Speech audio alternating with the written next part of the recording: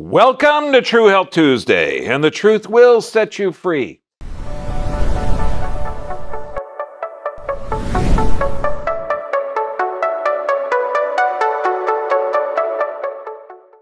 We were discussing about truth and that you can explain, freedom of speech and all that. Okay, we're going to do a quick rough overview, okay? Healthy digestion, like how the system actually works. And it's also going to be kind of cool because we're going to be doing classes like this, but simple. I mean, for like basic people, like what do you do if you have reflux? What do you do if your spouse has it? What do you have if diverticulitis? If you had some crazy diagnosis? Now, we're starting something new this Thursday. It's called an apprenticeship program. It's something I've always wanted to do. I mean, in schools now, if most parents never paid attention to what their kids were learning, they figured that they were learning reading, writing, and arithmetic, okay, like we did. Yeah, and they're learning a lot about social interaction that should be more appropriate for somebody beyond teens. Okay, but we're going to teach anatomy and physiology, like how the body works. What's a normal response to a cold? How do you literally get the nutrients out of your food? Okay, what do you do for joint pain? So it's going to be practical. 60 minutes is going to be on Thursday at noon, and then a 30-minute Q&A. And the 30-minute Q&A is like really, really cool because anything you wanted to know. Well, this disease runs in my family, and I'll explain about genetic and genetic expression. Oh my gosh, I've had diverticulitis for forever. What antibiotics should I take? We'll explain that. No, seriously. So it's going to be a blast. But but those of you that are supporting Dr. BVIP, God bless you. Thank you. And Extreme Health Academy, I was on there for about a 2-hour webinar. I do that every month. And again, Q&As from around the world. It's just an absolute blast. But if you have any kind of health issue or want to stay healthy, get on Extreme Health Academy. You're going to find people that have had what you have had and recovered. Now, if you're wondering why America, and I'm talking pre-2020. Was anybody alive in here before 2020? Okay, good. Okay, well, it's hard to remember back that because people's memory is really short, but we have the sickest industrialized nation in the world. And you might say, you're right, we're not spending enough money.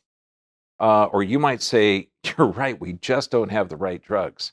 Okay, not enough vaccines, that's another good vote. Okay, well, that's all pharmaceutical interventions. No one's looking at glyphosates. No one's looking at the health of the diet. No one's looking at the health of the food. No one's looking at movement. No one's looking at electromagnetic fields or the causative factor. Why is 500 miles either side of the Mississippi a cancer belt? The reason is because we've had insane people that have not a partnership, but an interrelationship with the pharmaceutical industry. Now, the pharmaceutical industry funds our government. They fund the regulatory agencies that are designed to watch them. So imagine if Boeing was funding the FAA, okay? Or what's the Russian airline Aeroflot, okay? That if they're that's insane. So you can't have the people making the drugs and the shots and paying to have those drugs and shots inspected. And then the people that are approving those drugs and shots, okay, actually have a financial stake in whether they're approved or not. Okay, this book details it out. Okay, get it, listen to it, open your eyes. This is non-pharmaceutical approaches are the key to getting our health back. Okay, and you'll find out why we've been in a 50-year crazy thing. And honest to God, this is perpetuated in our schools. I was talking at a high school a few years ago, and I'm looking at their health book, and there's stuff in there that's so wrong. I mean, we can't get into it now because with the censorship, I can't talk about that stuff. And science, you should have a discussion. If somebody says, look, the world, the sun revolves around the earth, and somebody might say, no, I could look through the telescope and, map it out and say, no, the world actually revolves around the sun. You what do you need? You have a discussion there. So this book I really recommend. So let's get into digestion. Now you got a hole here and a hole here. It's literally a tube that goes through your entire system. Now this swallowing tube, the esophagus, hits the stomach. Now we're going to talk about it from there, but you've got three things that regenerate your system. You got amino acids from the proteins. Okay, that's what you build everything. You got fatty acids from the fats, and you got usable sugars from the carbohydrates.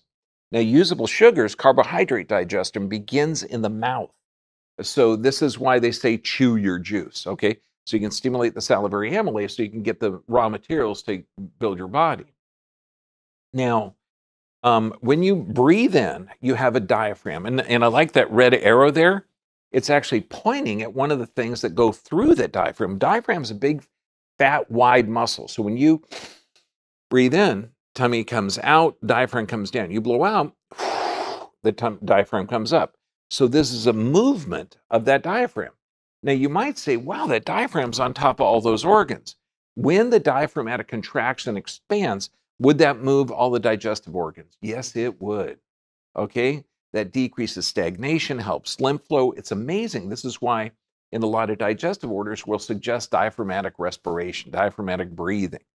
And if you have trouble explaining it to someone, well, I just did that to a nice couple. The wife was doing it totally different. This is what she was doing to breathe in diaphragmatically. And I was going, well, hun, you're not blowing out a candle here. Okay. So she's trying to create a back pressure. So I know that she had a problem with her lungs. But I put one hand on her tummy and I said, okay, dear, I'm going to punch you in the stomach. Her eyes go like this. Okay, think of this. If you punch in your stomach, the air is going to come out. You're not going to go, wow, that felt good. So blow out on 3. 1, 2, 3. She blew out. Then breathe in. Fill it out. So push against it. So blow out and in. So practice diaphragmatic breathing, but that's literally moving that diaphragm down and up. So it's helping all the organ tissue move. Now, the esophagus literally pierces that. And this is kind of what the junction looks like. Now you can see that high part, this is the esophagus, the food tube coming down, dumps into the stomach. You can see how there's a transition. There's different tissue. That's because inside of the stomach is acid so powerful it will melt through wood. It'll melt through formica. It'll melt nails. Okay, it's amazing. And the key with this is how does it actually work? Because you've got this acid that can break down bone and meat, but why doesn't it digest itself? And we're going to show some of the cells on that, but it's literally, and this, of course, if you're not aware that the body is an intelligent design, hydrochloric acid will burn through metal. So how can you make a cell that produces hydrochloric acid? Well, you have two parts. You got one with a hydrogen atom, one with a chloride atom, and the hydrochloric acid forms outside of the cell. Yeah, just random dumb luck.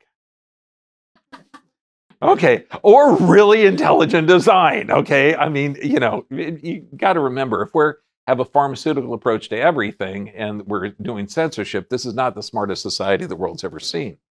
So now, if you weaken that wall, okay, that diaphragm, that muscle on the top where the food, the esophagus comes through, and you increase the pressure in the gut, like let's say you're not actually having good diaphragmatic movement, that stomach can start to pooch up. Now, at the bottom of the esophagus is a muscle, and it's called the lower esophageal sphincter. Why? Because that's on the lower end of the esophagus. Yes, anatomy is that easy.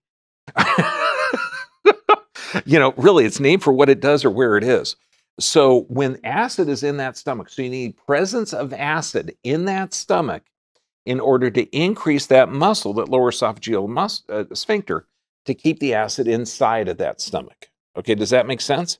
And you need a good tone of that diaphragm in order to have that stomach contents, muscle, and esophagus be there. Now, what a hiatal hernia is, that round part of the stomach starts to pooch up through that diaphragm. So you have to have a weakened diaphragm. You have to have abnormal function of that gut. Now, hiatal hernia is one of the greatest mimickers. You're talking chest pain, heart palpitation, shortness of the breath. Why? Because it's punching up on side of the lungs. We're looking at the breathing muscles. So this is really, really common.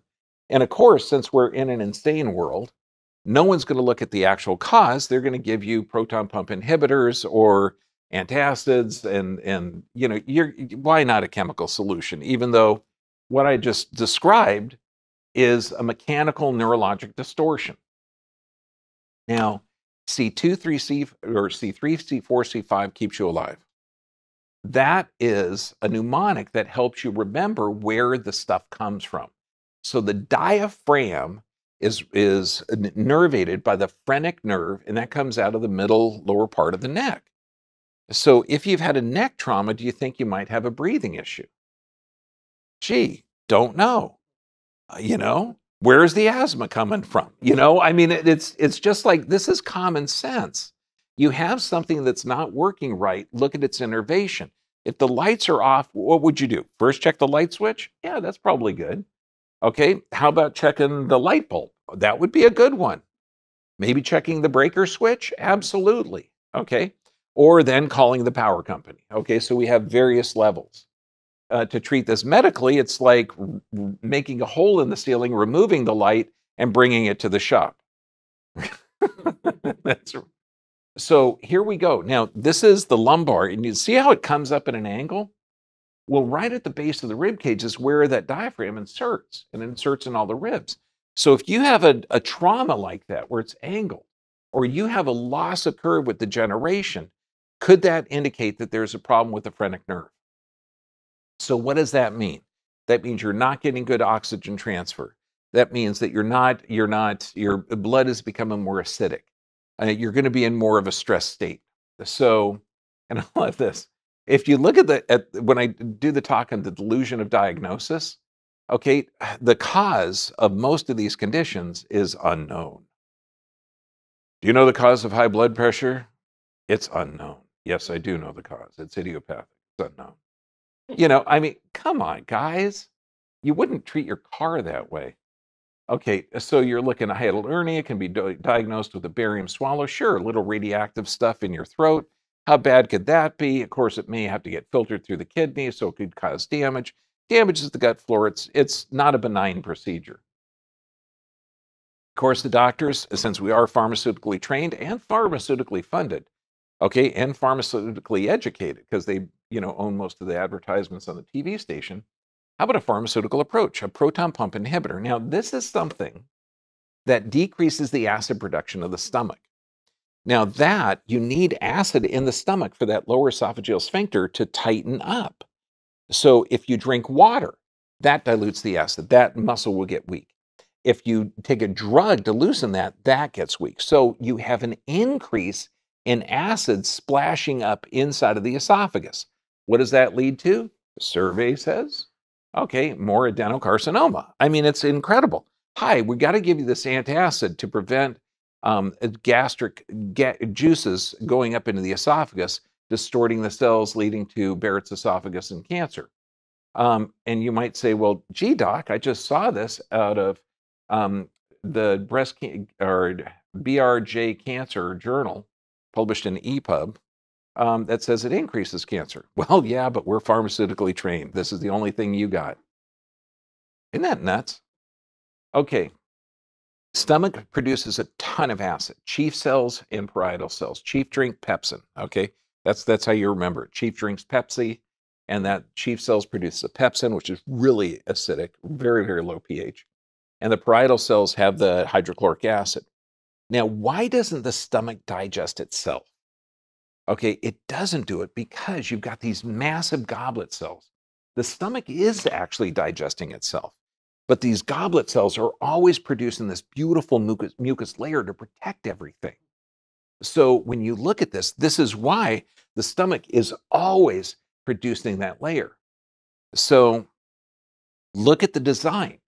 This is how you get the basic building products of amino acids to build all the tissue in the body. This is all the cartilage. This is all the tendons, the muscles, the ligaments, the everything. So this structure here gives you the available building products. And can you imagine damaging or altering that with the medication? No, that doesn't make sense. Hence, we've got a very sick population. Now, these goblet cells, if those goblet cells don't function and you get some acid that starts to irritate that lining, then you're creating a big problem. Now, so we have crazy people that would say that stomach ulcers come from too much acid, even though there's no documentation on it. But do you remember the old days? They'd say avoid spicy foods. Okay, for stomach ulcers, drink milk. Okay, good. Even though there was no data to support that, because countries with high spice foods, like capsaicin, actually kills pathogenic bacteria, and they have the very low rate of stomach ulcers. Whereas if you have a stomach ulcer and you're taking milk, that's protein and fats that's going to stimulate the gastric secretions. But you remember the commercials? It coats your stomach like it coats this glass.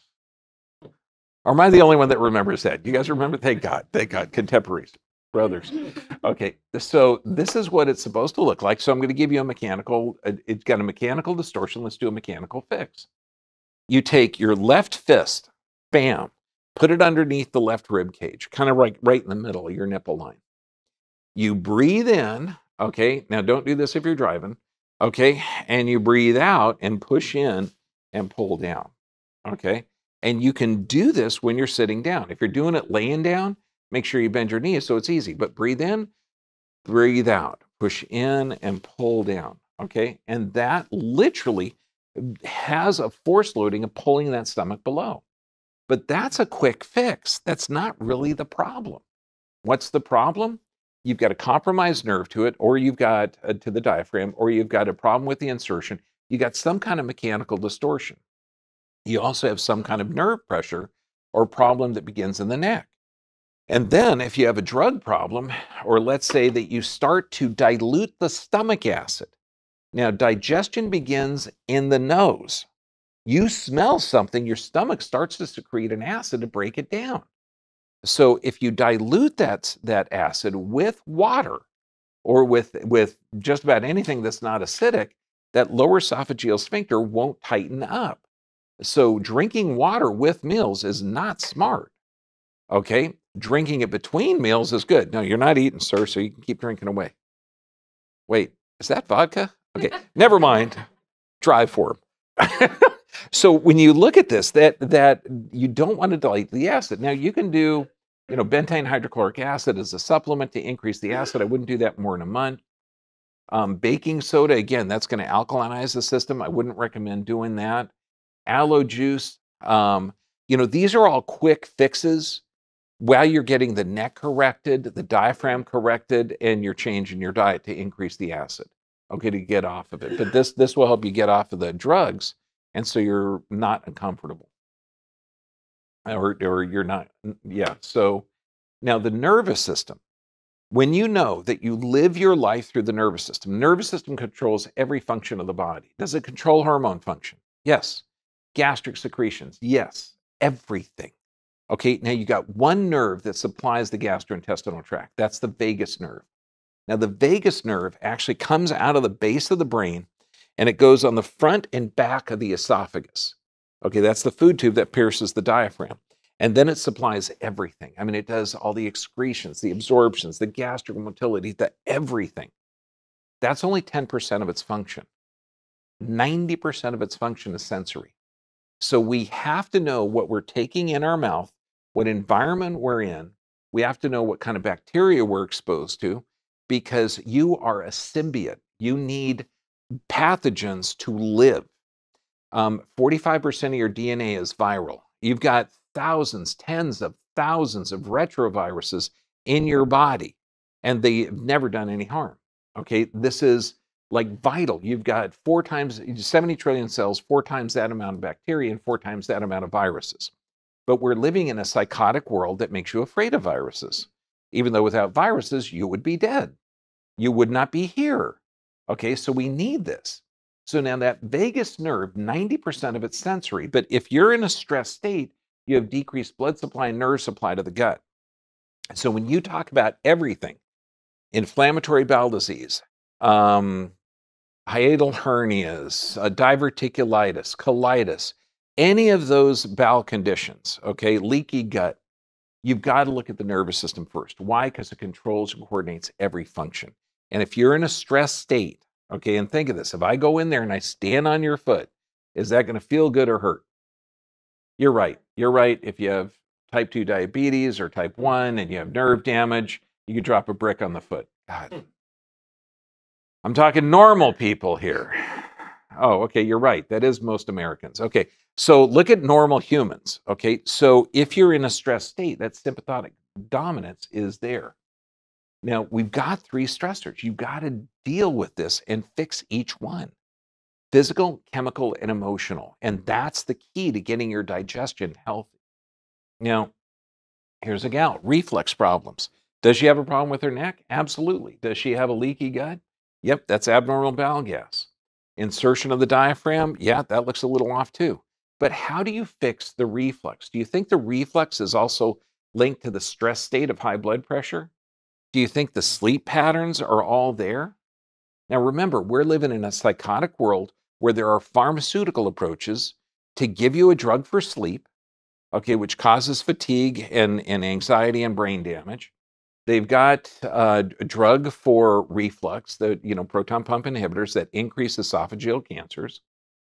They have drugs for high blood pressure that damage your kidneys and damage your brain. They actually increase your rate of stroke if you look at the Alabama study. So how about you just fix the problem? Okay. Helical pylorus. Now, this is a bug that an Australian scientist found that everybody said, no, you couldn't find it, because a bug that lives in acid, okay, in the stomach.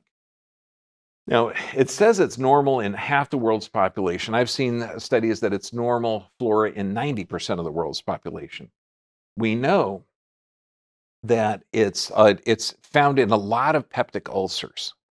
So is this the cause? Like, okay, let's just think about viruses and bacteria and funguses. Do they cause a disease in healthy people, or do you have to have a weakened immune system? You have to have a weakened immune system. I mean, the germ theory, just check out all our videos on that. So what happens is you have chronic stress that decreases the function of the goblet cells. The goblet, and then you're going to produce some stomach acid, but some area of that stomach isn't going to have that mucus layer protection from the goblet cells. Stomach acid irritates it, bam, Helical pylorus gets over there, opportunistic bacteria, fantastic. And that's where it comes from. And there's a lot of things that you can do. I mean, bovine colostrum. I mean, this is brilliant. It works. But get the person out of stress. Diverticulitis or losis. We have a muscular tube, and this is the colon, that has this wave that pushes food through, okay? And if you compromise the blood supply or nerve supply to it, the gastric motility slows down, and then you have an outpouching. Osis means condition of. Diverticulosis means you have an outpouching of that.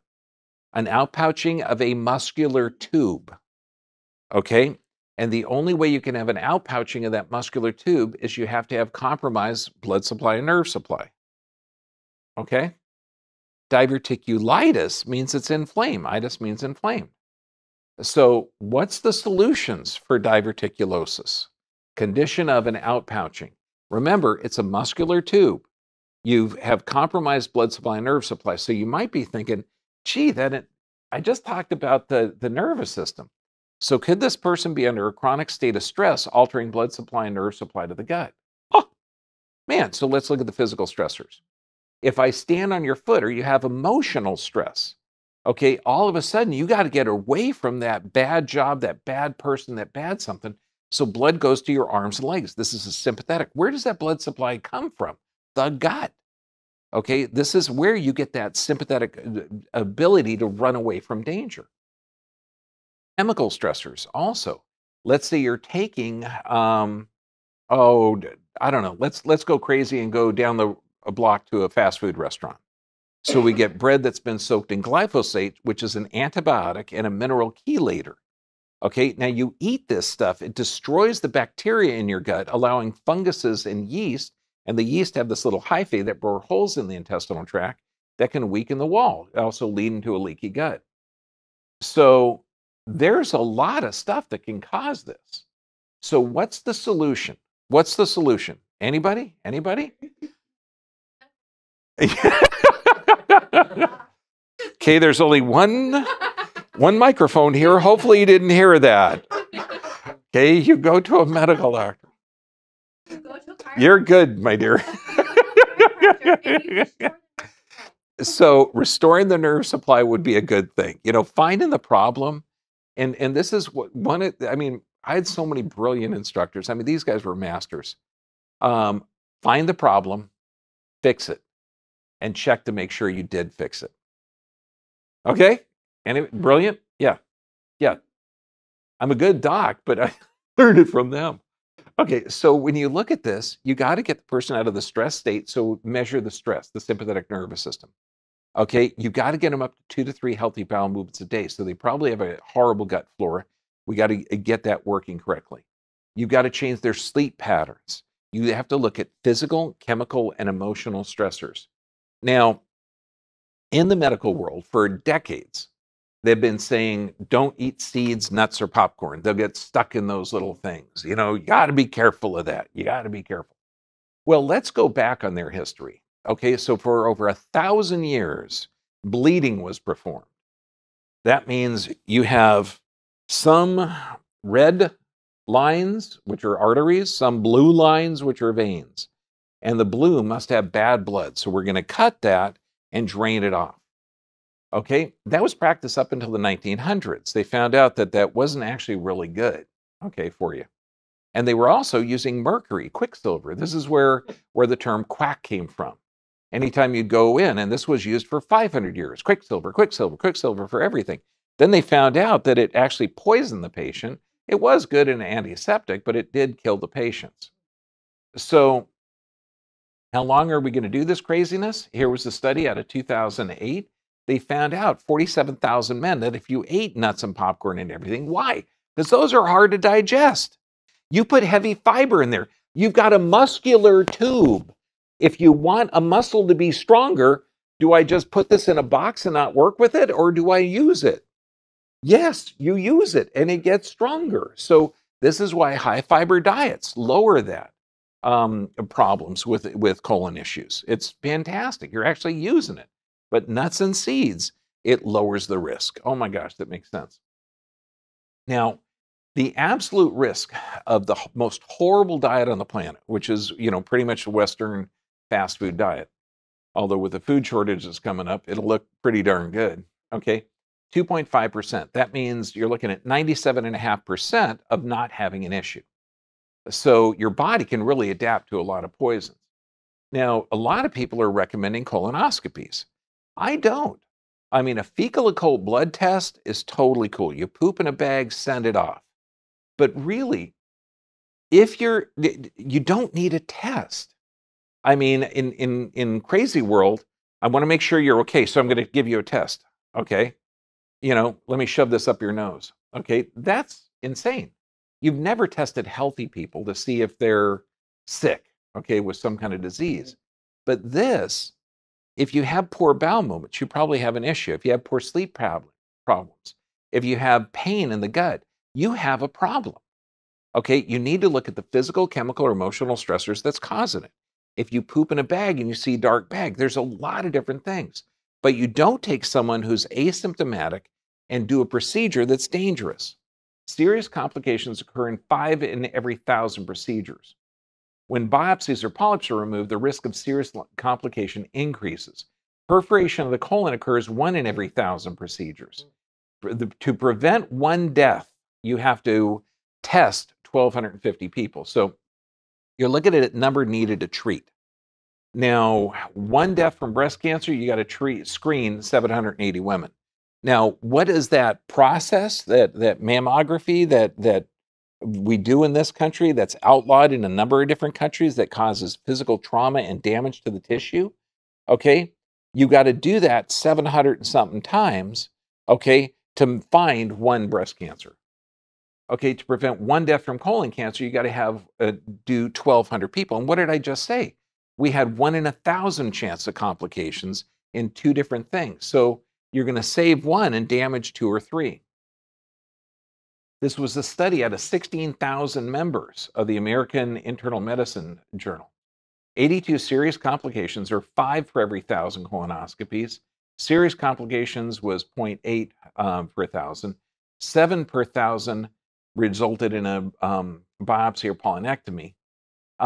Perforations post bleeding occurred in nearly 5 per 1,000, and 10 deaths, or 0.6 per 1,000. And I did this study years ago when I heard on NPR 9 people died from colonoscopies. And I thought, wait a second, aren't they just shoving a camera up your bum? What's the process? Okay, and then I looked into it, and a huge amount of people aren't recommending it.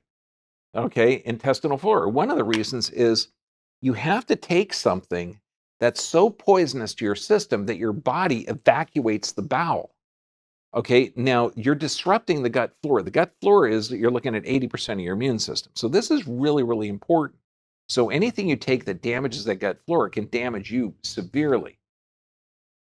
Damaging the gut flora, and this is colonoscopies, damage the natural intestinal microflora, or causing a dysbiosis. And when you look at it, ulcerative colitis, Crohn's disease can increase colon cancer 32. These are all the problems of damaging the gut flora. IBS, 1 in 10 Americans has it. Is that because we're defective or chronically stressed and poisoned? Yes, chronically stressed and poisoned. I shouldn't give you 2 choices. Okay, so you do not address the bowel issues. Look at the causative factors. Look at the physical, chemical, emotional stress. Bowels heal so fast. Ridiculously fast. You're looking at abnormal bowel gas on the left. I think it was 90 days later on the right, healed. Okay, bodies heal very, very fast. It's amazing. Leaky gut. This comes, that's what it looks like. Instead of an intestinal tract that looks about the size of a stool, it expands out to like this. Okay, that means that the integrity of the wall is off. You've got abnormal bowel gas in there, abnormal bacteria. But leaky gut literally means that you have holes bored in the intestinal tract. And this is common in antibiotic use. And again, antibiotic doesn't need to be the drug. It could be eating glyphosate soaked bread. So anything that damages the intestinal tract allows these yeast with a hyphae to bore holes in there. Now, if you get undigested proteins floating around in the bloodstream, the immune system flips out. You get undigested caseins and gluten from dairy and grain, the antibodies to fight those proteins negatively affect the thyroid. So how many people have a leaky gut and were misdiagnosed with a low-functioning thyroid? Okay, if we had 5% of our population and we happen to be a herd of buffalo, okay, with a low-functioning thyroid, would we want to find out what they're eating or what they're exposed to? You're right. No, we just give them Synthroid. Okay. Now, this is something, okay, if I still had access to the college so I could show you guys this. On the bottom of the stomach is this curtain of fat and blood, and it's called a greater omentum. It's the coolest thing you've ever seen. It literally, anytime, because think back several thousand years ago. We're rummaging through the forest. You eat a berry, you actually swallow a thorn with it. That damages the intestinal tract. This curtain migrates over to the intestinal tract, surrounds it, heals it, and then goes back to hanging out. Humans are the coolest thing you've ever seen. I mean, it's just amazing. But to see this curtain of fat and blood, and I've heard urban legends. I didn't have a chance to look it up, but one of my teachers was in the Korean War, and he said if somebody had a badly burned hand, they would wrap the greater omentum around it. Okay, and it could literally regenerate tissue. I mean, amazing. I didn't know how they did the infection thing, but amazing. So the things you got to avoid: glyphosates. It's a mineral chelator. It gets rid of the minerals. And what does the glyphosates do? Now think of this. This is every bread that's commercially produced. This is in our water system. Increased intestinal permeability. That's also one of the main causative factors of Parkinson's. destroys the gut bacteria. What do we say? Increased risk of colon cancer. So this is stuff that shouldn't be there. Now, if we actually had a health system, one that wasn't sponsored by the pharmaceutical or chemical industry, do you think maybe this stuff might be pulled off the market? Yeah, except you can't do that. Okay, because this is funding a lot of the politicians. So you can't have this not funded. This is every genetically modified plant out there is designed to withstand this stuff. So what do? We've got to help the gut flora. We've got to help the gut flora. So anything that damages the gut flora is bad. Anything that helps it is good. Okay, good. Thanks. I really needed help on that one. I mean, look at this: celiac disease, gastrointestinal infections, diarrhea, critical illness. All this beneficial probiotic bacteria help because that's 80% of the immune system. Organic plant-based diet. When I say plant-based, I get comments like, he's a vegan. No, I was a vegetarian for about 3 years, but animals, you got to eat them if they're healthy. Okay, but there's lots of cultures out there that live off plants and they're totally cool. Fermented veggies, raw dairy, fantastically good for healing certain conditions. On artichokes, berries. I mean, this is amazing. We just planted goji berries up at the farm. And getting in, if you've had gluten sensitivity, the sourdough, sprouted grains, those are going to be good to start with, but you've got to get the problem fixed first. So heal the gut. Healthy nerve supply. If you're taking drugs, find why you're having to take those drugs. And oh, by the way, if you're over 60 and you're taking the standard 12 prescriptions, let's say that you and me, okay, we're left alone on a deserted island, and you only have fresh fruit, fresh vegetables, fresh fish, and fresh water. You have no access to pharmaceuticals. Does your health improve or decline? What does 100% of the people say? Improve. Okay, now you're still taking those drugs. Let's pick a grandchild that you don't like. Wait, no. You got to figure you're not suffering from a lack of drugs. Your body is intelligent, responding correctly based on the stimulus. Okay, does that make sense? And it's just basic sense. Find the problem. If you have a doctor that only has a pharmaceutical option, that's not a real doctor. They're a medications Pez dispenser. Okay, and did anyone eat Pez? Okay, I mean, gross, okay? And this is why we put nerve supply, exercise, proper nutrition, sufficient rest, and prayer and meditation. And I tell my patients, look, you're going to eat like your great-grandparents. Why? Because they were crazy. They only ate organic, they ate seasonal, and they ate fresh. Now, we're going to get into the censored part, okay? And this is stuff that we can't talk about. But I also want to introduce this coming Thursday, we have an apprenticeship program. And this is what I talked about at the start. So 60 minutes Q&A. It starts Thursday. You got to go to the Dr. B VIP to sign up for it. And we're going to get into this. Now, while John wipes this out.